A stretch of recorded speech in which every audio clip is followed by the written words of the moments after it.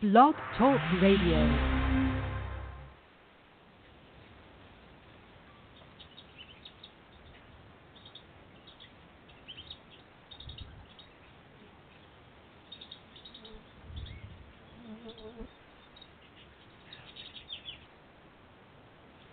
Hello, everyone. I'd like to welcome all of you back to Ohio Exopolitics. I'm your host, Mark Snyder. My kind of plan before I started the show was to talk about reincarnation, creation, the laws of creation, and the might of thoughts. And I saw that Daniel happened to be online and thought I would just drag him into this mess. And maybe we'll start backwards and we'll talk a little bit about the might of thoughts before we get into these other topics. Daniel, how are you today? Not too bad. Not too bad. It's a beautiful day here. Finally getting some green on the trees and everything. So it's blazing hot here. It's like 90 degrees. Oh, man. Better you than me. Man, that would be awful. I can't take too much more than 20 degrees Celsius. So. Now, how much is 20 degrees Celsius? I don't know. In no idea. Fahrenheit? Okay. I'd have to go online and check. I should always have my calculator ready when I'm talking about the weather. Yeah. I'm just curious. It's 68 Fahrenheit, 20 degrees Celsius. Oh, okay. There you go. Yeah, I can't take much more than that. Okay, and just so the listeners remember, you're in the Yukon Territory, which is way up there in Canada, right? Yeah, way next to Alaska there. So, yeah, we're keeping it cold here as much as we can. So, keeps the bugs down and this ties right into my topic, one of my topics, because one thing I find, and you can correct me if you don't feel this way, because everyone's different, I find it most challenging to keep a positive attitude when it's winter, and you guys have huge winters, right? Yeah, there's a lot of depression in wintertime, I guess, especially because of the dark, and especially actually in even further northern communities where they actually have black for like 6 months. There's no sunlight, so so that would be a little bit quite a bit more extreme than what we're used to here. I mean, we still have 24-hour daylight right now, but it's not like the sun is up. Yeah, it just goes down below the horizon a little bit and then it comes up again. Yeah, it's a different spot, different place, It being there would be almost like being on another planet in some way. For me. Yeah. Well, I can just go up a mountain and feel that way. It's like a mini holiday from the craziness, because there's so many different little vegetational differences and everything. So yeah. But yeah. You're telling me that you're at the time every year where you have light all the time. Yeah, it's already 24-hour daylight now. You can get up at 3 a.m. and the light will be just like it'll be at 4 o'clock in the evening in the winter. So, God. Yeah. So the sun never completely goes down. You don't see the sun go down. It just goes below the horizon, but it's still like total daylight. So it's just like slightly darker, but it's not dark. Like it's totally daylight. Like you just don't see the actual sun. That's the only difference. So it goes down around on the solstice. It goes down probably around midnight, and then it comes back up at like 3 a.m. or something. So yeah, it just goes below the horizon just a little bit. So, yeah, totally, and certainly puts a hole in in that whole theory of the flat Earth crap. But whatever, that's another story for another time. Oh, hey, so we have to do a show on the flat Earth, man. I'm seriously got to, because people, I mean, they come up with scenarios, I think, with valid questions. and some things don't make sense to them. But I think it's important to try to resolve some of those issues. And not to ridicule people. I tell you why I don't ridicule the flat Earth people. Because they are independent thinkers.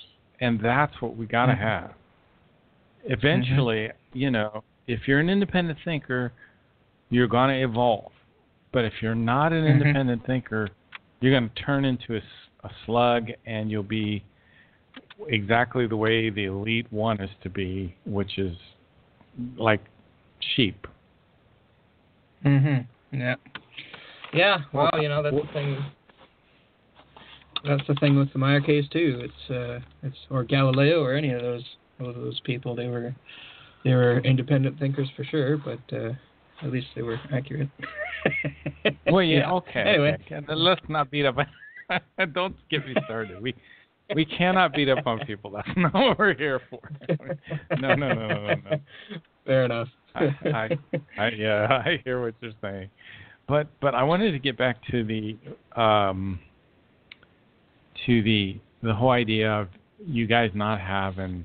Right now you have daylight all the time, but in the winter, in some places it's like dark all the time, which is very much an easy for me to get depressed in the winter here, which would probably be like almost like spring to you. So I wanted to let me. This is something I was reading in the Might of Thoughts, and there's always new listeners, so I want to just bring this out. Billy Meyer is an 81-year-old man in Switzerland. He's written over 50 books. I think they're the greatest source of wisdom on the planet.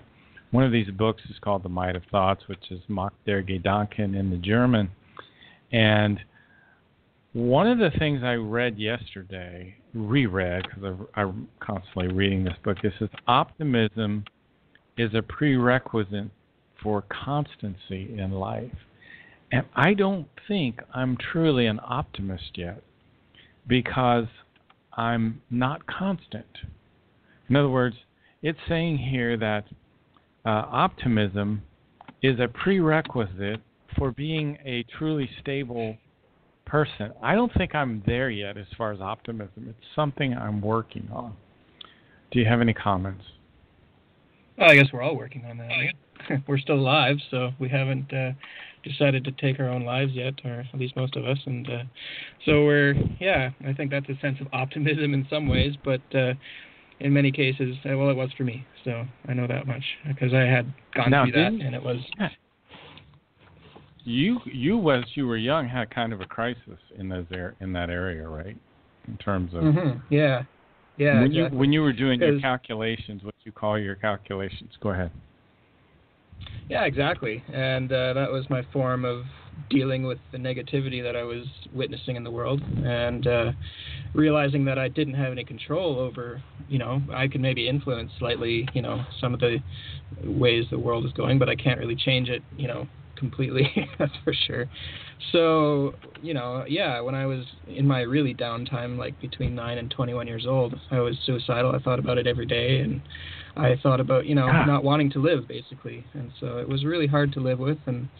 But that was I realized, like, looking at the negative and looking to it so that you get through it.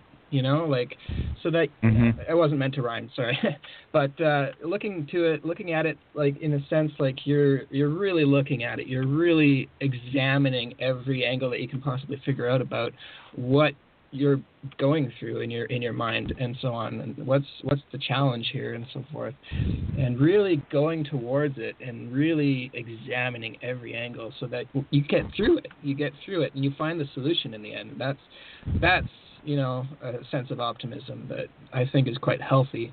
If I had just started, trying to ignore it or trying to cover it up with, smiles or drugs or whatever it might be, alcohol, just trying to party hardy and all that kind of stuff, I would have died for sure. So there's no question there. And so, because I would still be stuck in the same mental state that I was back then. But because I worked through it, I knew that there would be a solution.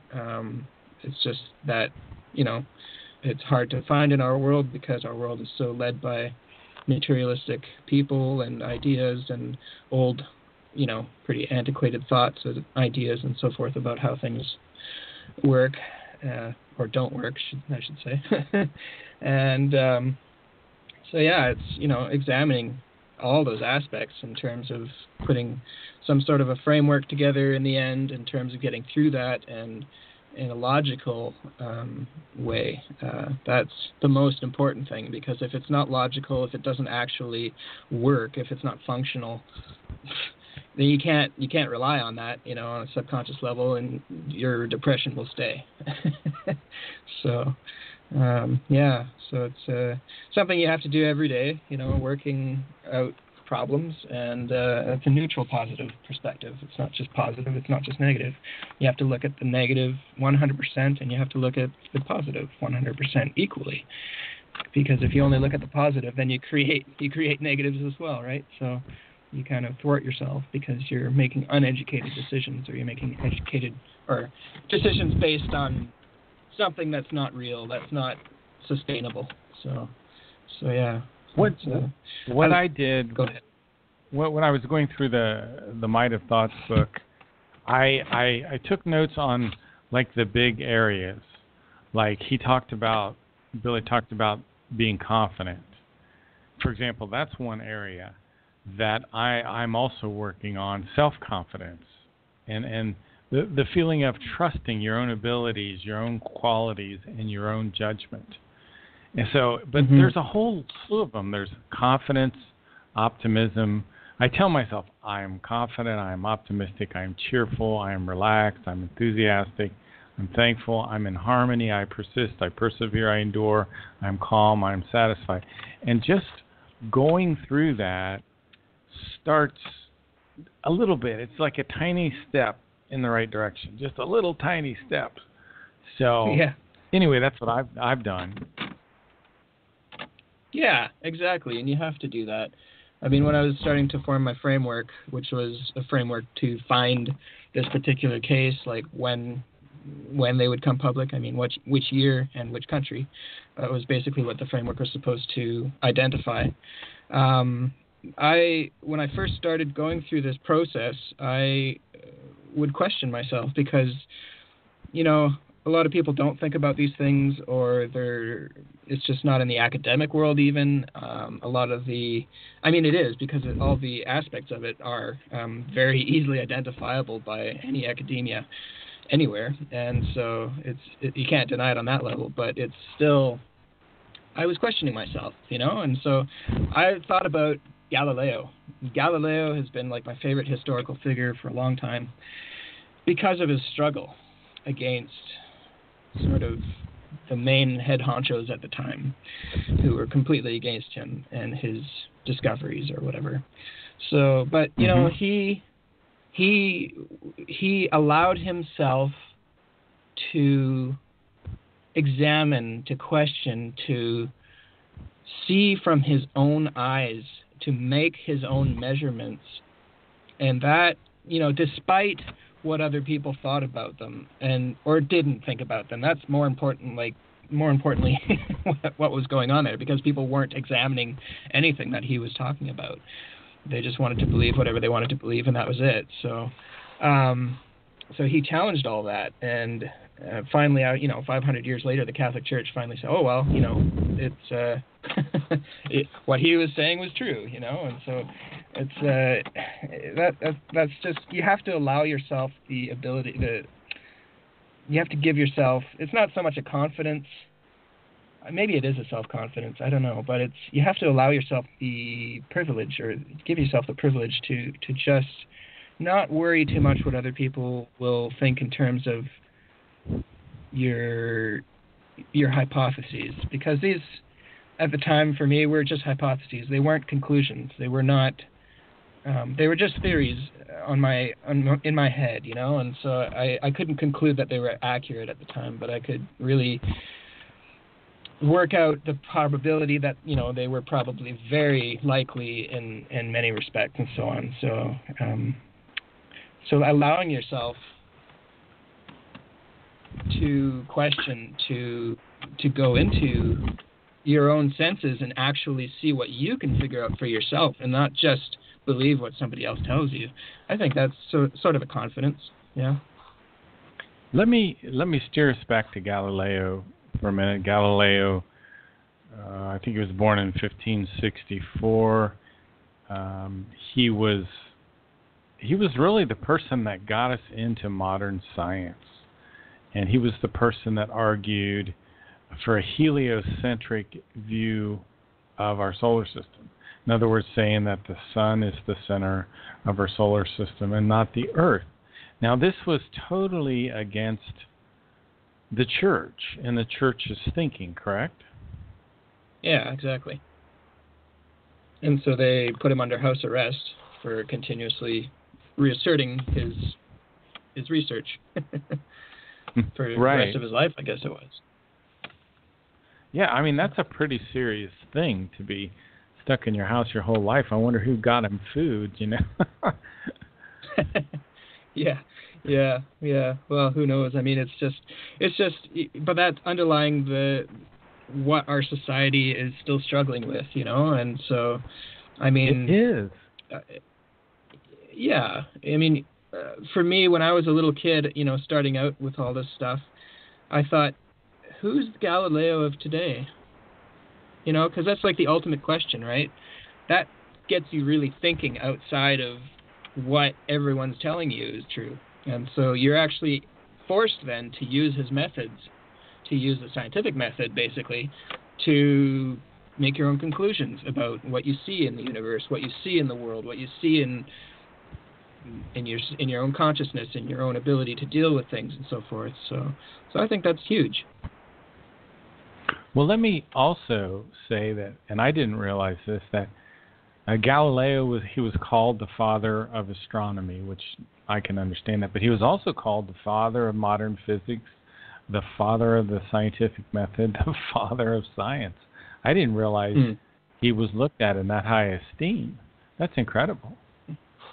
Yeah. Well, that's the turning point, I think, in history where, you know, things started to go down this road for us. And I think we owe everything to Galileo for this. And I think that's, you know, a huge improvement, I guess. And what's really cool about this is this leads me right into my other topic. One of the topics I wanted to talk about was reincarnation, correct? We know the spirit form that was residing in Galileo is the same spirit form that incarnated in Enoch, Elijah, Isaiah, Jeremiah, Emmanuel, Muhammad, Rasputin, Socrates, Edward Albert Meyer, Socrates, continue. Aristotle, Mendelssohn, Mozart. So isn't that on and on. Yeah. Phenomenal? Isn't that phenomenal? It's not surprising. It's not surprising for me at all. When I started looking, you know, because I started being a musician quite young and so forth, I thought, to me, the most important thing that could actually improve the music in this world would actually be the spirit teaching. Because just improving our view of ourselves and our relationship to the universe. Because right now in our world that's pretty skewed. It's pretty almost non-existent, and our music really demonstrates that. It really shows that right now in our world. And so I found that these musicians must have had some very deep understanding on a very subconscious level on how this all kind of works and ties together, because the purpose and the work that they had to put into it, you know, it's just a huge amount of effort, and to do that just for no reason, it's just ridiculous. So I just thought, well, you know, if you're going to make beautiful art and meaningful music that actually celebrates our connection and our connection to the universe, our interaction with the universe, and our discovering and uncovering of the secrets of the universe, well, I think music plays a huge part in that, in art and everything as well. So I think these people must have had some inclination about that, and they might have had different wording for it at the time, but I think the meaning they were trying to convey might have been quite similar. And I know Galileo, probably wasn't too Christian, because it was the Catholic Church that was really against him at the time, and he had his own observations, and so he probably had a deep, understanding already of what the universe, that it's larger than us, that it's,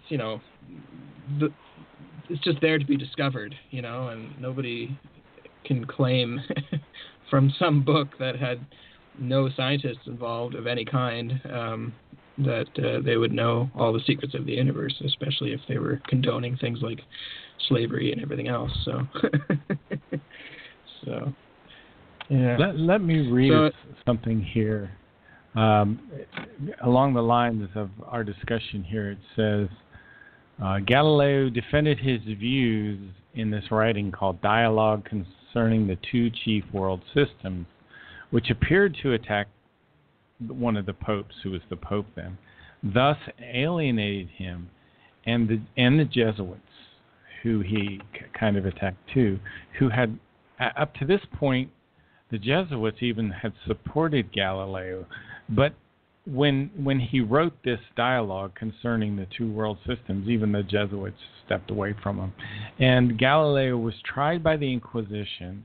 He was found to be suspect of heresy and forced to recant. And like you said, he spent the rest of his life under house arrest. And this was a guy that really paid a big price for his point of views. And I want to get back to Galileo and reincarnation, but I wanted to ask you a quick question here. It's a little bit of a tangent. Are you what's called a passive member of the FIGU group? Yeah, I became a passive member. Yeah, it's just you get to read all the things in paper, basically.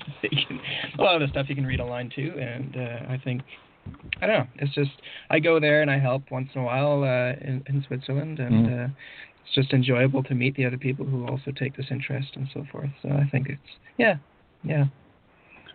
Can you imagine, let me put a frame around our discussion here so people listening to the archive will understand what we're talking about. The Meyer teaching talks about the Nocodamian lineage and a reincarnating spirit form over thousands of years here on the earth. And we recognize that spirit form to be the same spirit form that's currently residing in Edward Albert Meyer, correct? Yeah, and people might not be able to grasp that really. That's just why I made my framework in the first place, because I made the framework as a way to identify where this case is and where they came public, and I think that's hugely important. And I did that years before I found the case, before I found Meyer or any of this information. And so it takes, personal thought and whatever to get through all that. And it's really difficult because, a lot of the same people or same organizations that are in power, that were in power during Galileo's time, are still in power today and still calling the shots, basically politically now, and so on and so forth too. And so it's very difficult for people to really identify this sort of thing if they're not really thinking outside the box and just questioning things on their most fundamental level that we take for granted. So it's hard to convey that aspect of it to people, and I knew that I was looking for the Galileo of today. I didn't think of it, quite that literally, though, when I started doing it. And that's the funny thing, because, when I was 7, I started to set up on this. I thought, well, who's the Galileo of today? That was like my question back then. And when I was 9, I started realizing that, the codex and all the stuff that, brings people back into this mission over lifetimes and so on. And then by the time I was 15, I finished the framework. And then by the time I was 23 or so, I found the actual contacts that the framework was supposed to identify.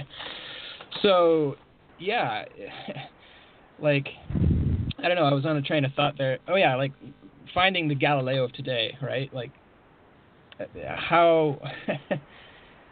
I didn't think it would be so literal, you know, and so I just wanted to identify the people that are actually challenging the world in the same way that he did, and that's all I wanted to do. And so that's what Billy is doing today, and, you know, through all the research that you can do about it through UFOs and trying to, you know, identify things scientifically based on that and so on and so forth. So, and it goes against the UFO community completely. So it's very difficult to identify in that respect too, because you won't find this in UFO conferences or anything like that. And so, yet it has the most physical evidence, the most, you know, any kind of evidence that you can find in any UFO case. So it's by far, like by light years, it's just huge. So, yeah. So the I want to step back a little bit because you were talking about the power structure today and how the power structure is still in many ways the same as it was in Galileo's time.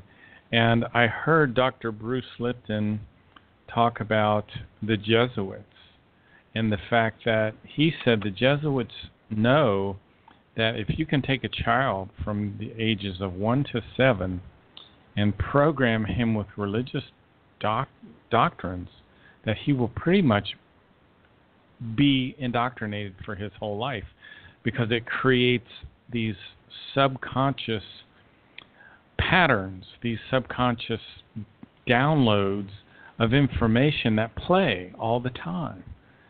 So and I wonder if you could comment on that. I thought that was very interesting. Yeah, well, yeah, exactly. I mean, that's you know, people. It's funny because even people who say they're scientific are not in many cases, because they're just regurgitating what they heard in high school or in university, and they're not questioning it. They're not thinking about it in terms of how did they actually come to conclude this. They're just saying, I memorized this for a test, this must be the truth. And that's just not scientific. I'm sorry. It is a science class. It might be accurate information, but if you don't know how that information came to be, you're still in the dark. And so people come to this case in the same method, and people like these people who are, you know, really not interested in having this kind of a case be public or known, do take initiative in their own respects to create, you know, their own opinions, and they put them online and say, oh, well, this is my opinion of the case, and blah, blah, blah. And they miss completely vital information on purpose, of course. And it's just so unscientific most of the time, and you're just thinking, well, what the hell? I mean, like, geez, like, you can't rely on anybody's opinion. You can't even rely on Meyer's opinion on this stuff. You have to rely on your own research, and because it's just so fraught with dangers, you know, like anybody who has an interest in diverting anybody away from this case who has something to lose, you know, usually it's money or political power or, you know, whatever it might be, will do whatever they can to thwart people in their efforts. So the best thing to do is just never listen to anybody's opinion about it. Only do your own research. And that's what most people don't know how to do. They don't know how to do it. And I've found this, you know, earlier on when I was still, you know, into just researching the case myself and so on. The first few years, I was obviously excited about it and telling, you know, my friends about it, which is a stupid thing to do. But hey, you know, it's just a natural inclination, of course. And so, but, you know, I thought, you know, these people did well in school and so on, so they must have some scientific understanding. But no, there was nothing. There was really, they would just look for, they would cherry pick for whatever somebody's opinion on this and somebody's opinion on that without really looking at it and thinking, oh my gosh, like that was what they based their opinions on. And it's just exactly like what they did in high school. It's exactly what they did in university. And so it's really strange to me. Well, let me pick back up. That's the power structures. Sorry. Go ahead. Let me pick back up with what you were saying back. I'm getting a lot of background noise. Are you moving around, or I'm hearing it's just huge background noises? I'm sorry. No? It's probably because I'm moving around too much here. Yeah. I'll take my shoes off. Okay. Maybe that'll help. Sorry. I got my headphones Are you on, walking? so I can't hear anything. No, Oh, you're walking. No? No, I'm just, I'm in a tiny little room here, and I'm just kind of moving around a bit, so. Okay. I just wonder what was going on. What I was going to talk about is that Galileo studied the creation. And this is a very important conceptual thing in the Meyer information. And I think the guy that does the best description of what the creation is a guy named Michael Uderbrook, who is in Figu, Canada. And he talks about the creation not being a god, not being a father figure. It's absolutely without gender. It has both positive and negative and complete equality. The creation is neutral, and its power and wisdom are the greatest in our universe. So we have a physical universe, and we have a kind of a super intelligence which is evolving and driving the evolution of our universe. I just wondered if you could comment on that, Daniel, and how that is so different than the notion of a God the Father type figure. Yeah, well, that was one of the questions that spurred me onto this whole framework too, when I was building it, because my mother would bring me to church every Sunday and all that kind of stuff, and every time I was there, I just thought, man, this is so ridiculous, because it just didn't make any sense on any logical perspective. So it's totally different. Like you're thinking here about an actual energy in the universe, and we know from physics on the most basic level that everything is energy. And consciousness is also a form of energy, and it's probably a more refined form of energy. And our scientists will eventually, of course, figure out what consciousness really is, in terms of the actual energy force of it. Right now, we can identify what it does, I think, but we don't really know exactly what it is. And so, on the scientific level, in our world, anyways. And so, we're scratching the surface on that. And but I think that's a completely different thing than somebody, barking out orders and telling you, well, do this or I'll kill you and all this kind of stuff. So it's which is what you see a lot of in the Bible. And so, do this or you're going to hell, or do this or you're going to heaven, or whatever. I don't know, whatever. It's just all this kind of stuff, right? And it doesn't promote evolution of your consciousness at all.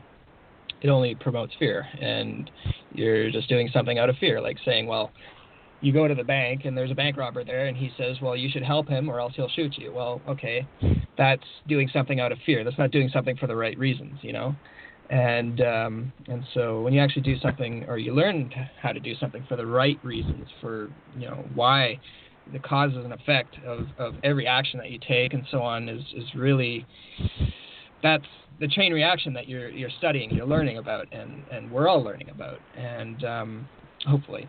And so that is more the creational sort of energy, and we can come back, not we, but, our spirit form comes back in another body and another personality, after we die.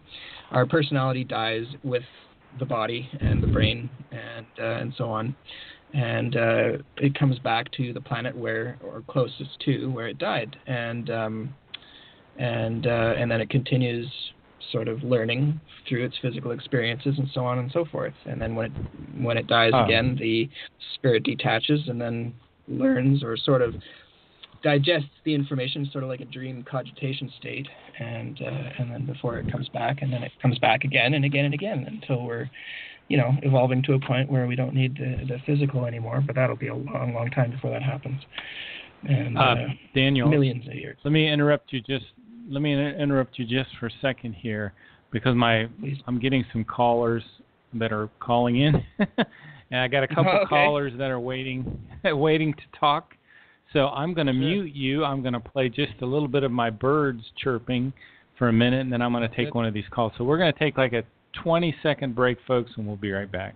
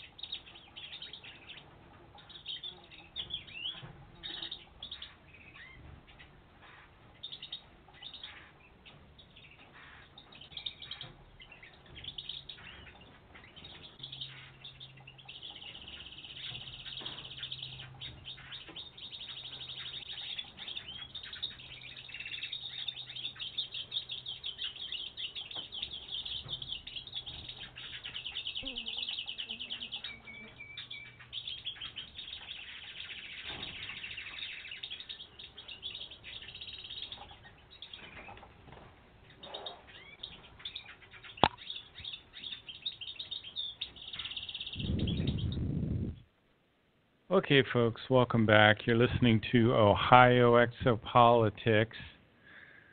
I'm your host, Mark Snyder. My guest today is Daniel Cooper. We're talking about the Meyer information, and I got a couple callers that called in. And let me see who's got the longest hold time. So I'm going to bring on 818. If your prefix is 818, be heads up, we're going to bring you on the air now. So it'll take a second. Here we go. Caller, you're on Ohio Exopolitics. What's your name, sir? Greetings in the name of the Father, Son, and Holy Spirit. This is Pastor Don Jr., CEO of the Entertainment Worldwide Network, calling from sunny Mesa, Arizona. The time is now 10:06. The call-in number is 917-889-7099. Mr. Mark Schneider, I love what you're doing, and I love what the brother just said, and I want to make a comment on it. A lot of times in church, people are so in tune to the actual physical walls. They're not in tune to the spirit that's in the church. Some of the churches you go into, you can tell the spirit because the energy isn't there from the ushers. They don't smile at you. They don't say hi. They say, here's a program. They'll say, hey, welcome to our church. We're so glad you're here. And from that point forward, your whole experience is off from the initial meeting. So everything is spirit, wind, and energy. And when I say spirit, I'm saying the spirit never leaves the earth, and we decompose. As we decompose, we give our nutrients and stuff back to the earth, and it turns and has a chemical reaction, which comes in the physical. But as us being human beings with the power of free will, we can bring stuff from the spiritual world into the physical world, henceforth birth.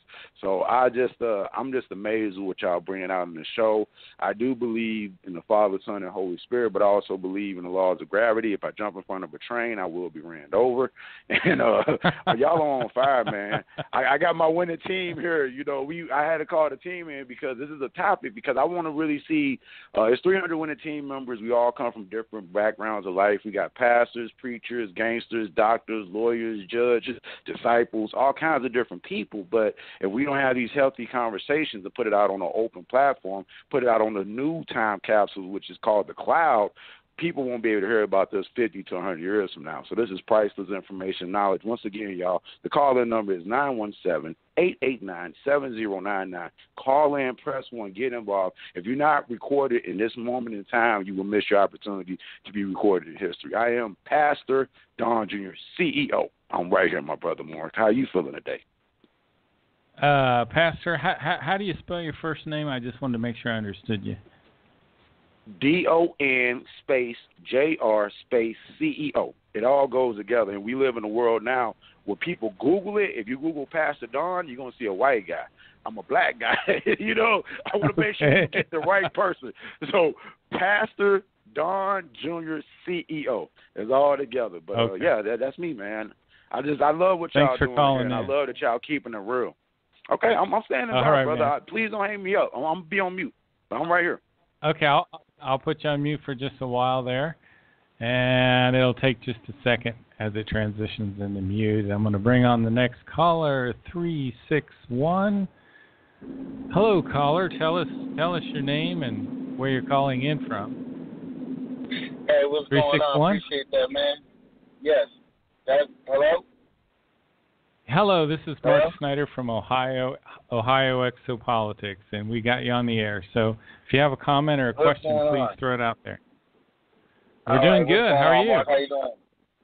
Good. Appreciate everything for letting me be on the call. My name is Vic Styles down here in Florida. Pastor Don sent me a message, so I had to call in. You know what I'm saying? Pastor Don, CEO. Saying his name correct on this show. Pastor Don, CEO, put me onto this. It's your boy Vic Styles. Appreciate it. You know what I'm saying? Blog Talk, family. I consider blog. I've done Blog Talk before. I'm still connected with Blog Talk, so I'm also Blog Talk family as well. But I mostly do Team Music Radio. I'm down here in Florida, but I'm originally from New York, so I'm repping Florida and New York. So definitely, I just want to give praise and say what's up to you, and appreciate everything you let me be on the call this evening with y'all. Happy Memorial Day and blessings to you and your family. Well, thank you. And how did you meet Pastor Don? He's in Arizona and you're in Florida. Social media, Facebook. Is that right? Facebook and Instagram. Okay, and your name is Vic, and you're from Florida, right? Vic Styles, yes, DJ Vic Styles. Oh, and you're a DJ? Yes, sir. At a radio station, or? Yeah, two of them. I have Blog Talk Radio and Team Music Radio. But right now, I'm just focusing on one right now. So I do that, A&R Talent Scout. Just joined actually I'm part of 4 companies, TDM, Worldwide, FMBMC, DJ Crew, School of Hard Knocks, and now Team Music Radio. So I got a whole bunch of companies I'm working with, and I'm trying to keep everything in one circle and bless everybody. Man, that sounds interesting. It's hard. Try to take care of that and the family. Oh, God. Try to make your wife happy, the kids and mom happy, and then make your musical people happy and your companies happy. I feel like I'm in a circus. I need to juggle. Yeah, I got to juggle. So definitely, thanks I for calling in, Vic. Yes, I'll stay tuned. I'll listen. So I appreciate you having me on the line, Mark. Appreciate it. And I want to say this quick. Everybody that's listening, follow my man Mark on Blog Talk Radio. He's in Ohio. Let y'all know. He's doing his thing. Blessings to him, his radio show, and his family. Y'all need to check him out. Y'all need to call in, get the information from Pastor Don and Mark as well, and we'll get it from there. Thank you and blessings.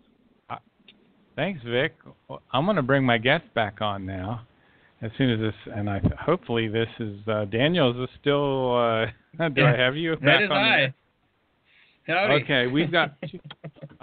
I've got 2 other callers on the line. If you guys just want to listen, that's great. If you want to participate, press 1. And I've got my 2 other callers that they were just on the air that I've got them on mute right now. So, wow. You know what's interesting? Well, a lot of things are interesting about this. Daniel, why don't you just comment? I'm sure something popped into your mind while those fellows called in. Oh, it's nice to know that people actually listen to this show. I'm like I say, it's one thing to have confidence, but I always had my self-esteem issues. So, we were talking about optimism, right? And that optimism is a prerequisite for being consistent in life. And what goes hand in hand with optimism, I think, is self-confidence. And these are 2 areas that I'm also working on, because I realize more and more that I'm not as confident as I thought I was, and I'm not as optimistic as I thought I was, especially when I look out into the world and it looks so crazy, but still I've got to have confidence that we can meet a good end, that we don't want to lose that conviction. I've got another caller here. I'm going to go ahead and bring on the air here. Okay, will do. I'll put you on mute just for a second, Daniel. And here we go. And this is 361. I'm bringing 361. You are on the air. Ohio Exopolitics. This is Mark Snyder speaking with you. How are you? I'm good. This is Vic Styles again. You put me back on air. Sorry. All right. No, you good. Let me hang. Okay. All right. I should have wrote these numbers down. I got 3 numbers here. Hopefully this is going quick. 214. Have you been on the air before? No, sir, I have not. I just wanted to give a quick shout out to the room. My name is Rob Williams. I'm from Dallas, Texas. I'm a friend of Pastor Don Green Jr., who just called a little bit earlier. Don Jr., CEO. Definitely follow what he's talking about. I have my own podcast issue-based podcast for social activism and political commentary. It's called Roundtable. You can check us out on Facebook at Facebook. Go on Facebook.com/GCCProd or Gary Charlie PORD. And our most recent episode, our most recent project was because I'm also a veteran. I was in the U.S. Navy for 4 years, OEF, OIF, and today really means something to me because over the weekend I went to a conference, the Veteran Cannabis Forum. We're trying to push through on marijuana here in the States, and not just in Texas, but all over the country. Because, I mean, whether the state decides to reform, and I mean, I like that your topic is optimism and confidence, because it's going to tie into what I have to say. Mm-hmm. Whether the states decide they want to go ahead and overturn the laws and what's the word I'm looking for, and pull out the 10th Amendment. We still need to be talking about this in a separate dimension with the veterans. We served all 50 states, and Puerto Rico. So if I want to go to Puerto Rico and roll a blunt, that's what I should be able to do. Now I know I got to have a little more of a. I believe also that the military has given me a very assertive and forceful tone, and I know that a lot of us, especially in my generation, we don't communicate that well. I know I don't like being talked to in any kind of ways. But I think when it comes to marijuana, when it comes to cannabis, when it comes to hemp, and when it comes to that issue, I think we need more confidence and we need more optimism in areas like red states, in areas where it's really racist. Because I don't think that if we're willing to, if there's anything I want people to pull out on Memorial Day, I want them to know that I don't buy into the traditional narrative. Oh, thank you for your service. Thank you for. So today is not even for that. Today is for the men and women who died, the men and women who didn't come back home, the men and women who probably killed themselves because they came back from war not like people think. War doesn't create winners, And the thing is, today is the day to remember them, but also, in my mind, my mother always raised me to believe if you know better, do better. If we know that veterans are homeless, if we know that veterans are killing themselves in America every day, every week, every year, then what are we doing to reduce that? And how much harder are we going to work to reduce that? That's where my head's at with optimism and confidence. But that's just one topic. Over the weekend, the Cannabis Forum, we talked about that. We had multiple stories from multiple different vets from multiple different generations. You can definitely go check out our short documentary over it all on GCC Productions. Same website, facebook.com/GCCPROD. Like I said, we pride ourselves on being progressive and upwardly mobile and motivated at all times. I mean, change is hard, but if we're going to pay taxes, then we need to take ownership in the country that we live in. Well, let me throw one thing in here, because some of the research I've done, and you can jump in here anywhere, is like cannabis, marijuana has some very, very important health effects, correct? Correct.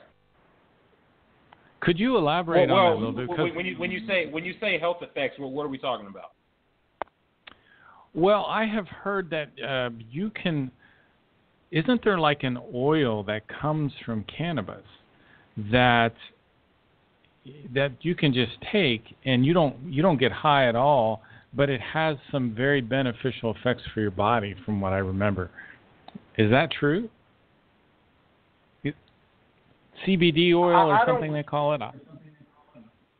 I don't want to be the expert on marijuana, on cannabis in general, but okay. there is CBD is a strong. I believe that's one of the main elements in hemp, and it's in marijuana as well. But the difference between marijuana and hemp is THC. And yes, there is oil. There is a CBD oil. There is I don't know if I'm saying it right to call it oil, but an extract that does have medical effects that can help patients with arthritis. You know what I mean? Patients with with Alzheimer's. You know what I mean? Well, I mean maybe not necessarily the oil, but the remedy, the hemp, the medicine, the byproducts that can be made from hemp. And then of course cannabis. However you can get it in your body, it'll make a difference. But we already know that it makes a difference in paraplegics, at least in like myself, veterans that have depression or PTSD, anxiety, mood disorders. You know what I mean? Ultimately, this plant I'm convinced. I started to question when I was in high school, before I served, but now definitely after service, after living life for a few years, like I'm beyond, I'm beyond any of the reefer madness, quote unquote, that people have. Like the idea is, we need to touch on why. I personally feel like if we touch on the fact that the first drug czar was quoted as saying reefer makes darkies think they're as good as white men, I think we need to call out some of the racism, and we also need to call out some of the inconsistencies that have existed in government to keep. I mean, we have to remember, the fact that it even got the term marijuana was because Mexicans were bringing it over the border. They were trying to associate it with a culture that was evil. And, the culture really itself wasn't evil. The idea is you have all of these poor people that want to stop being poor, that are basically refugees, that they, in exchange for riding with a truck driver that's carrying a truck full of marijuana, he'll help you get a seat, you and your family, a seat over the border into an area where you can make $15K a year and ultimately get nowhere with your life, but at least live in America. And see, there's too many different inconsistencies and dimensions with cannabis that had just outright lies, like the UDC, just outright lies because you hate the fact that you lost the Civil War. These people are literally lying to there's just been generations of lying. And as we've seen with all of the states that exist so far that have changed, in Texas is included, they just aren't where they need to be with reform. But all the states that have reformed have created medical legalization or recreational full-out legalization. They see it. They see it in the money. They see it in society. Yes, there's still crime. Yes, there's still problems. Yes, there's people who try to go overboard. They said the same thing about alcohol, didn't they? Yeah, of course, they thought we were going to have a drunk America. And yes, we still had criminals. Yes, we still have people that drink and drive. But at the end of the day, no one said, okay, let's bring prohibition back. Right. Well, your name was Rob, correct? Yes, sir. I just want to make sure I got your first name, and I appreciate you calling in. And you really had some really good points to bring up. So thanks again for calling in. I really appreciate all these excellent callers we've had today. So I'm going to put you back on mute just for a little bit and bring Daniel back here. Daniel, this has been very interesting. Had a lot of interesting comments, a lot of interesting discussion there. And I think the importance of being optimistic and being confident and being cheerful and being relaxed and being enthusiastic and being thankful and being in harmony is very, very critical. And this is, I think, something that, basic things that all people can benefit from, correct? Yeah, exactly. Well, he was bringing up, some of the stuff about the veterans and things too. I imagine, a lot of PTSD, post-traumatic stress disorders, seems to be happening quite a bit, even in Canada and elsewhere. And I mean, I can imagine, being in a war zone and, or maybe I can't, but just what would go through my mind if I saw a bunch of people killed or killed a bunch of people myself, or who knows what, So I mean that I think that would be quite a bit to manage consciously if you're not ready to deal with it, or if you don't have the tools, or if you don't have whatever. And even then, it's still a monumental task. So I think there's probably a lot of suicides, and you do hear about it in the news, even in Canada. And so yeah, I certainly don't condone the wars or anything like that. And I when they say support our troops, I often, what I hear is support our wars, but what I really would rather put stress on is, actually supporting the people who are coming back from these places, because that's horror, And I guess it was on MASH or something, on the TV show, and they were, I guess it was Hawkeye Pierce, the main doctor there, and he was talking to the priest, and he was like, well, which do you think is worse, hell or war? And I guess he was saying, well, I guess war is worse, because, who do you find in hell? Well, sinners. Well, who do you find in wars? Innocent bystanders, kids, children, whatever, anybody. So, so I think, to me, that made good sense. So, the Meyer information doesn't really... there are different philosophies. Some people believe in a literal devil, a literal Satan and thing. And the Meyer information maybe doesn't go there, but I will say this much. The elite who are in control of this world, I think they do believe in a Satan. And I think that these wars are literal blood sacrifices that some of these groups are making. And I think these bankers who are running the earth here are the ones that are manipulating these wars and continuing this whole war thing.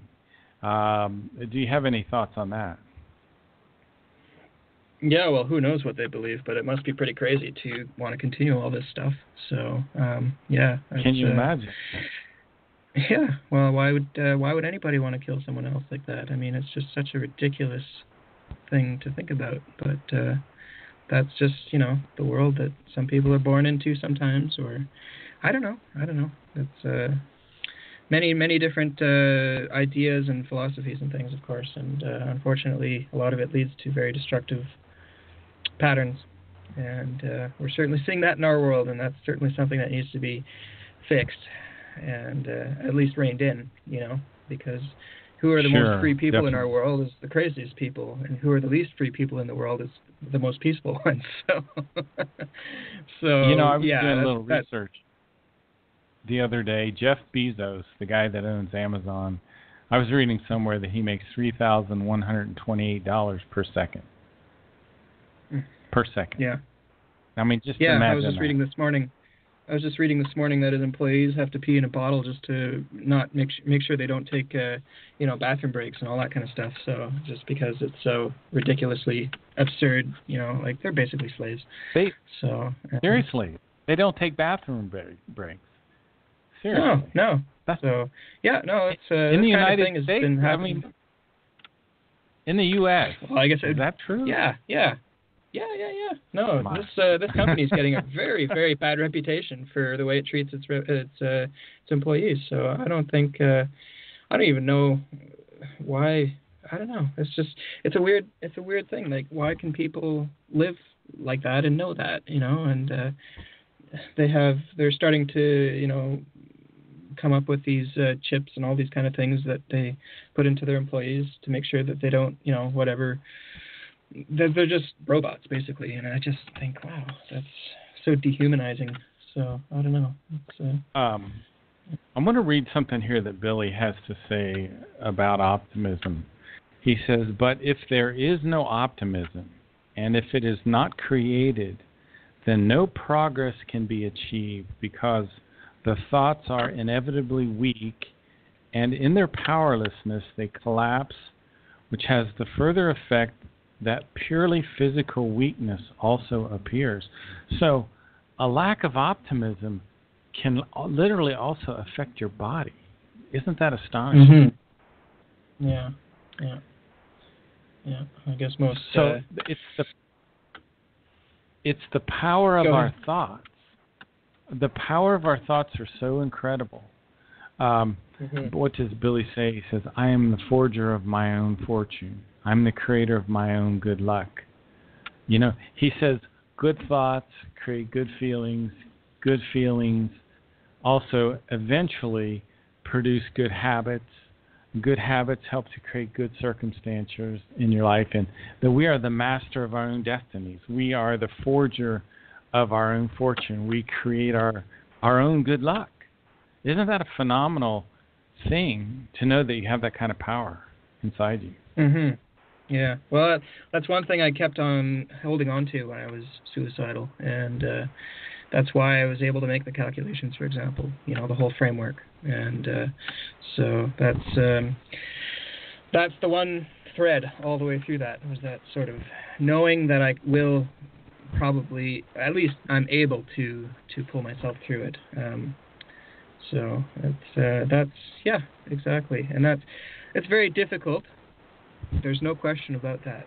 There's no ambiguity about that. You know, it's difficult, but it's worth it, because in the end you have, you know, peace of mind, and in the end you can start creating actually good results, and so on and so forth. And so yeah, I agree. I wanted to also step back. We started to talk a little bit about the universal consciousness, and the Meyer information really doesn't use the word God. And when we're talking about the universal consciousness, we're talking about the intelligence that's driving the evolution of our universe. And one of the things that I love to talk about is Billy's writings on love, because he talks about the love of creation. He says that the incredible splendor of nature is the visible expression of the love of creation, and that creation radiates love. And another thing he says is love is the highest principle in all creation, and through it, everything exists in absolute logic. Every tiny plant and every tiny animal fulfills its purpose in love. So, could you comment a little bit on what the creation is, and how love fits into that, and those sorts of things, Daniel? Yeah. Well, in every problem is the solution. So every problem you look at honestly with yourself, you'll find the solution. And it's not always easy. And so, but it's there. And if we're honest with ourselves, that's the thing. You know, people say, well, what do you think about this bad thing about nature? You know, like, here's a lion that bit a creature's head off or something. Well, you know, that's just the way it goes, man. Like, you know, it's the same thing as if I decide, you know, to go out for a walk in the middle of winter and it's 45 degrees Celsius out, or minus 45 degrees Celsius, I'm sorry, which is, you know, bloody cold. And, you know, you can feel your breath, you know, freezing when it comes into your body and so on. And so your eyelashes freeze and everything. But, you know, if you decide to go out naked, well, guess what happens? You freeze. So, you know, nature is just that way. And regardless. That's regardless. It doesn't matter if you're a millionaire or a billionaire or, you know, Jeff Bezos or anybody else. You know, we're all in this ship together. And, you know, I kind of like to... My favorite analogy for the universe, I don't know if you ever did this when you were a kid in school, but I remember doing this thing one time, an art sort of project, where you kind of take a piece of paper, you take some crayons and you color different sections. Just, there's no drawing or anything. It's just you color different sections, different colors of the piece of paper, and then you paint it black over top. And then after it dries, you can actually scrape away, you know, you can draw with a toothpick or something, and you take, you know, your toothpick and you can draw a picture by scraping the paint away, and then you have all the colors underneath. Well, that's, if you take that analogy, you look at it in terms of each human being is like a person uncovering that toothpick, uncovering what's underneath that black layer. That what's underneath that black layer, would be the same for every living being in the universe, but we're all at different parts of that, of that picture. And so eventually, if you keep scraping away at it, we'll all find the same answers. And so, 2 + 2 = 4 in Iraq or in America or, in Canada, in Mars, everywhere, So that's, once you can start thinking about the universe in wholes and complete, ultimate, whole answers like that. I don't know what the correct word is for that, but then you can start to piece things together. And so I don't know if you want to cover the framework a little bit while we're on the show, because that might be useful for your listeners too.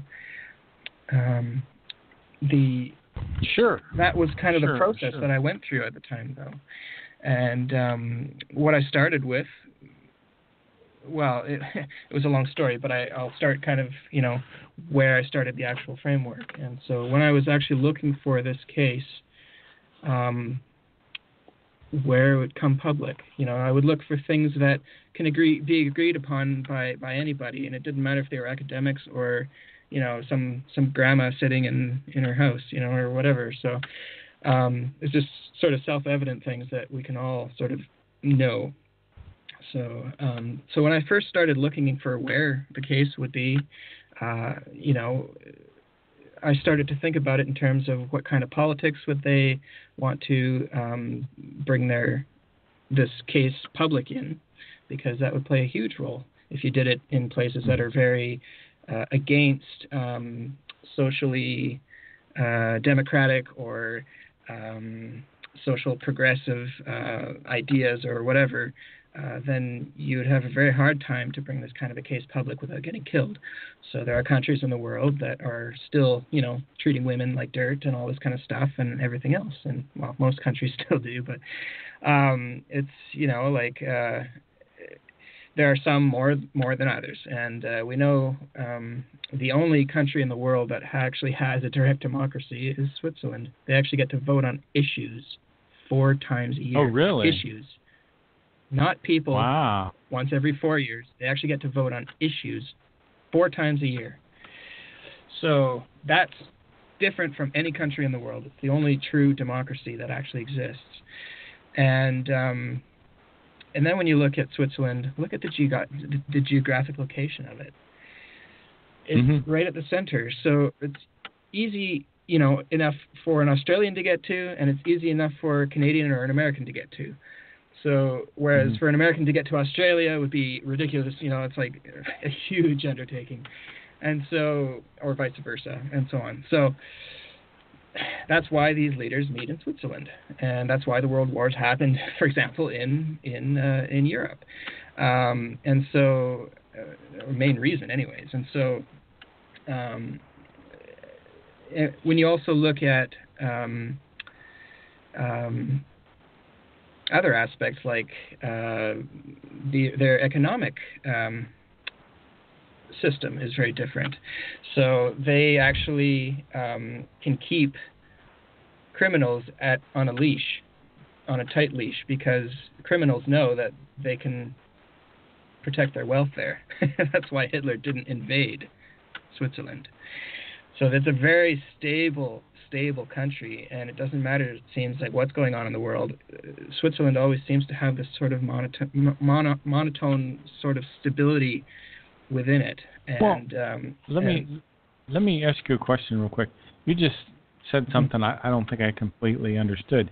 You said Hitler didn't invade Switzerland. Why did Hitler not invade Switzerland? And again, remind us what we're talking about here when we're talking about Switzerland. In terms of Switzerland, you call this case, right? This case, exactly. So this case would be brought out here because of its stability, socially and economically, and so on and so forth. Politically, in the sense that huge criminals and so on don't see a motive, or they see an extreme motive not to invade Switzerland. And it's partially for other reasons too, because in Switzerland you also have a lot of it, let's back up here for a second. A lot of the Nazi sort of criminal wealth was, being probably kept in Switzerland.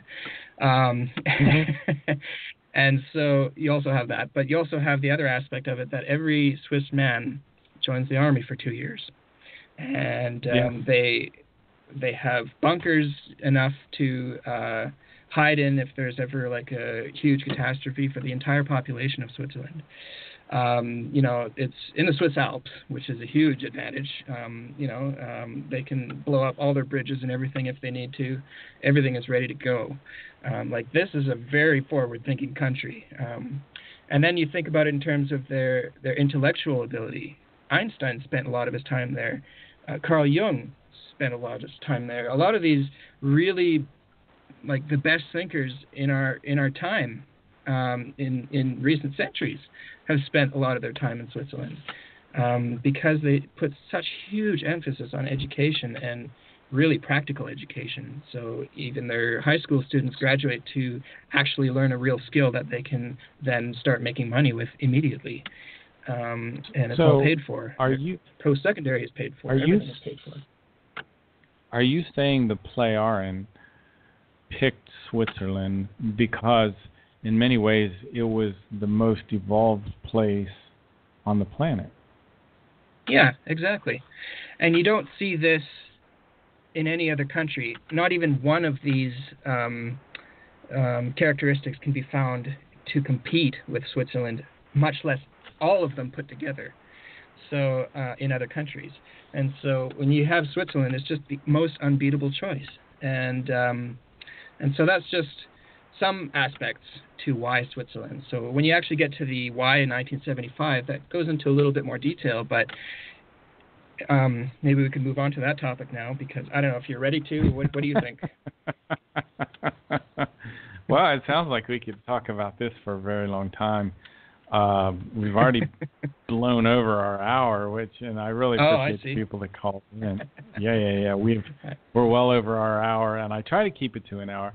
But it's very, very interesting looking at this case from the perspective of your framework. And you went out and said, if there's going to be real extraterrestrial contact, it has to be like A, B, C, D, E, F. And you found the Meyer case that fulfilled A, B, C, D, E, F all the way through Z, and you said, "Wow, this is a real case." Now, yeah, it's one a real last case. question. It wasn't just a theory in my head anymore. Go ahead. Right. Why? And this is really interesting. Have you ever looked into yourself as to why you even thought about an extraterrestrial intelligence? Well, it started actually when I was 9, because I was, like I said, completely surrounded by religious, people, or very materialistic people, at the bare minimum. And so it was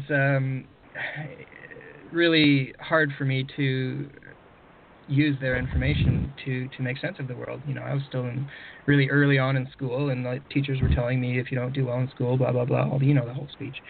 And so everything just wasn't making sense. The economics, I would look at the news, I was like, what the hell is going on in the world? Everything is just so ridiculous and so backwards. And, people are killing each other left, right, and center for this and that and whatever reason. And it's always, religion in the end, and whatever it might be, or just control, greed, and so on and so forth. And so, but yeah, when I was 9 years old, I was sitting on my front lawn, and this was after already some considerable thought, went into things about our financial system and so on, and studying or being very interested in David Suzuki, for example, who has a very good science show in Canada on TV. That was my favorite TV show. So very objective, very useful information. Anyways, and so when I was 9 years old, I was sitting on my front lawn, and it was like maybe June or July, and I was just, all of a sudden this realization came into my head, and I don't know where it came from. It was just, I'm here in this life, to try and bring some sense back to things in terms of our relationship with the universe, with creation. And I don't know where that idea came from. It was just a realization. It wasn't like a big aha moment or anything like that. It was just an inner knowing. And so I thought about that for a while. The weeks went by, and then I started to call it the Codex. Because where would this kind of realization, for me, in my circumstances, where would this kind of realization be able to come from? It wasn't from my environment.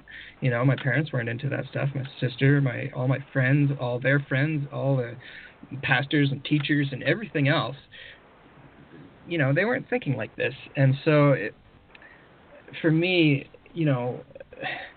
I started to think about it in terms of the larger picture, well, maybe we do have more than one life, maybe we get to carry some of that information from previous lifetimes, because this inner knowing was just overpowering. It was just so powerful. It was just there. I couldn't deny it. It was just so fundamental to my being, to my entire consciousness, the way it functioned. And so I started to think about it in terms of the word codex. Was the ultimate word that I came to, because code was a little bit too conscious. It would require too much of a conscious decision to grasp this information. So codex, would be more subconscious. It would be implanted at one point consciously, in maybe in previous lifetimes or something, and then able to be sort of reinstated in the thoughts as lifetimes go on. And so as a way to sort of keep track on this mission, which is actually a very important turning point for our history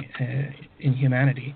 So like we were saying with Galileo and all that stuff, and his way of thinking, and scientific method and so on. And so, yeah, that's kind of where it started. And I went to a UFO conference. I thought the whole thing was a bunch of crap. And I thought, well, all these people are just talking about in terms of what governments say, what CIA this says, and that intelligence dude and this intelligence dude and all this kind of stuff. And I thought, wow, there's, sarcastically in my head, I was like, wow, of course there's no, greedy interest in any of these talks, it was just ridiculous. So why were governments funding UFO research and all this kind of stuff? It just made no sense to me.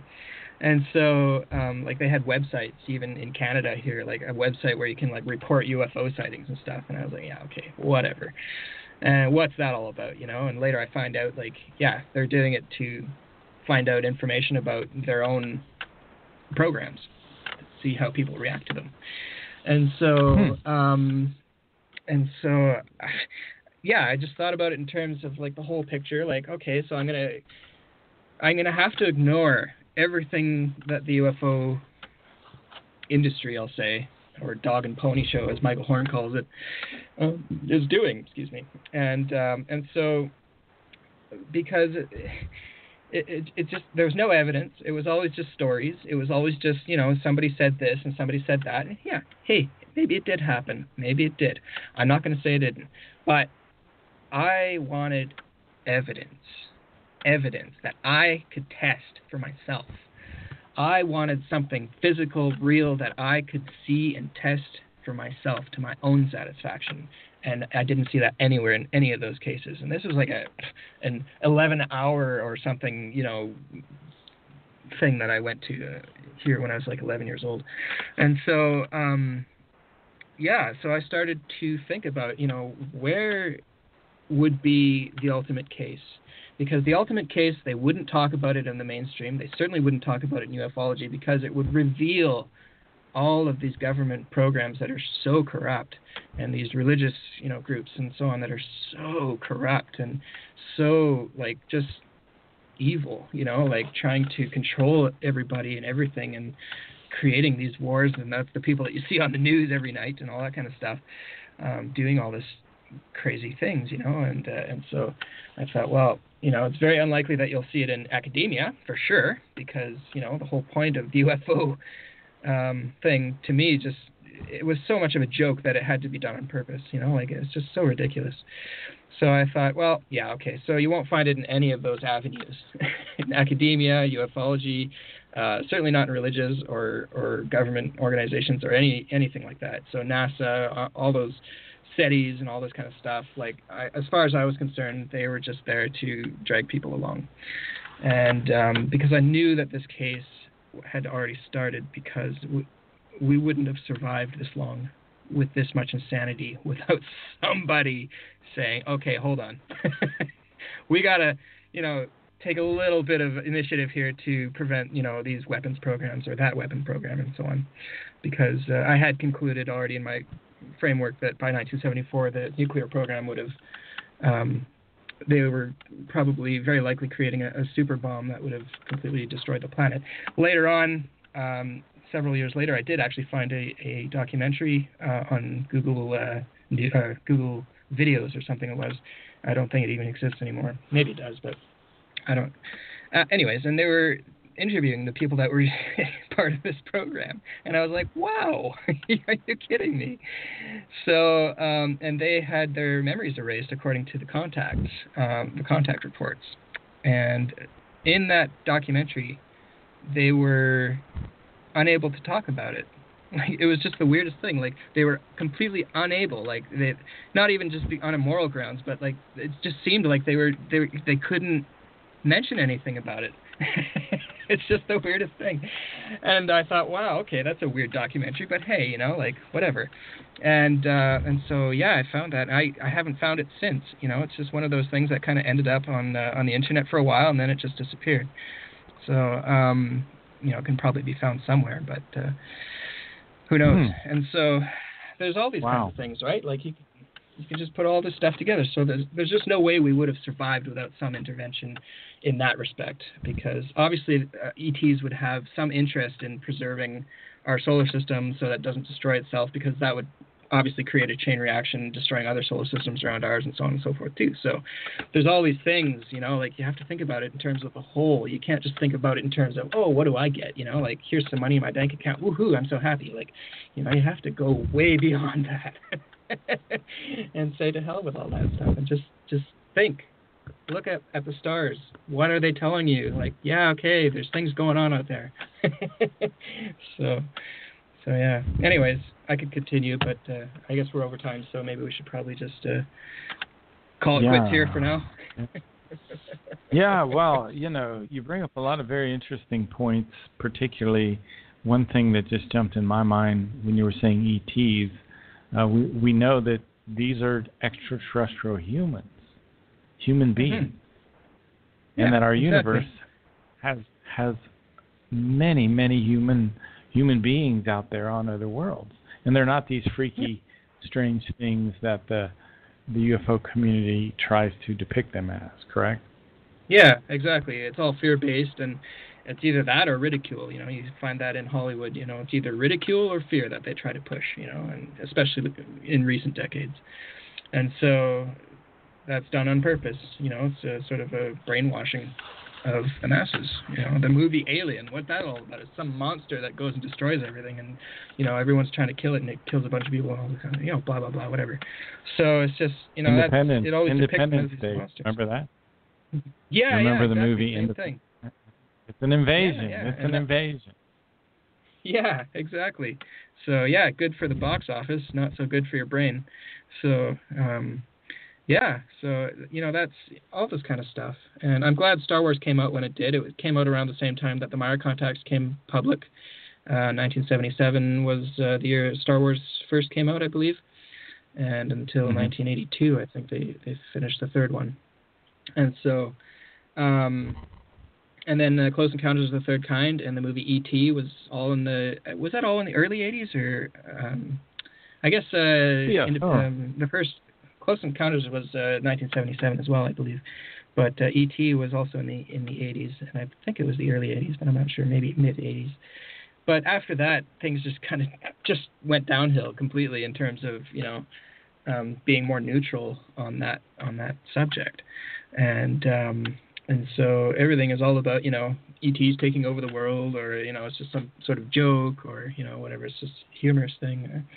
It's one of the two, and so scientists don't touch that subject because it's just the way it's handled is, in my opinion, so ridiculous that it has to be on purpose, because nobody's that stupid. I mean, seriously. So I don't know. I just So I found the case years later after finishing the framework, and it was a checklist. It was a checklist. So and it fit 1A through Z, as you say. So it worked really well. So I'll be publishing that soonish, and people can read it whatever they want. I didn't really ever intend to publish it, and it's kind of going against my modus operandi, as they call it, or whatever. But because it's pretty challenging for people to think about. I don't expect that I'll be well treated for it. That's for damn sure. But it's another kind of Galileo moment, and it's Galileo all over again. And we're kind of at a stage where we're challenging huge aspects of our belief systems that our whole society is based on. So that's very, very difficult. It's difficult to go against the flow, but it's destructive to go with the flow. So, which is better, right? So if we keep going with the flow, we're going to completely annihilate ourselves. If some of us at least go against the flow, then there might be some hope that we don't completely annihilate ourselves. So, it's a catch-22. So what do you do? Right. So. All right, Daniel. So I really appreciate you. I really appreciate you jumping in like this on no notice whatsoever, jumping in the show. It's been a great conversation. Well, thanks. Thank you. Thank you. Okay. Talk soon. Bye-bye.